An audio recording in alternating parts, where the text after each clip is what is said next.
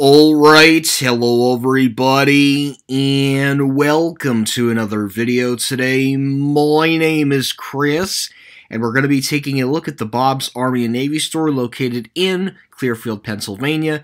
So they will be closing. This is the article here from WJA, which is an affiliation with NBC News. A well-known outdoor and hunting business in Clearfield is closing. After serving the community for decades, Bob's Army and Navy is saying goodbye. For 74 years, the name Bob's Army and Navy has been known to sell many across the region and in other parts of the state. In June, however, it'll close its doors. It has always been a family-owned. My parents started it in 1948. They came from Lewistown, Pennsylvania, and started up an Army and Navy store. Bob Grimmer, the store's co-owner, said Wednesday.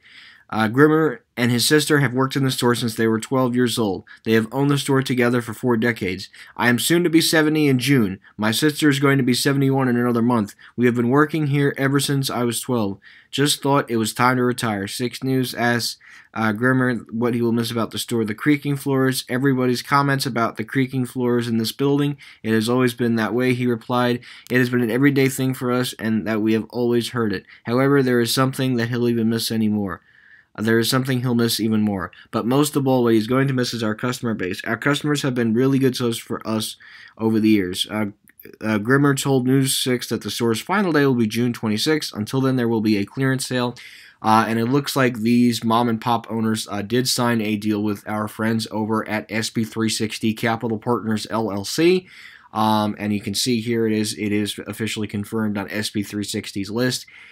So this is unfortunate since 1948, being a destination for sports and hunting enthusiasts across the,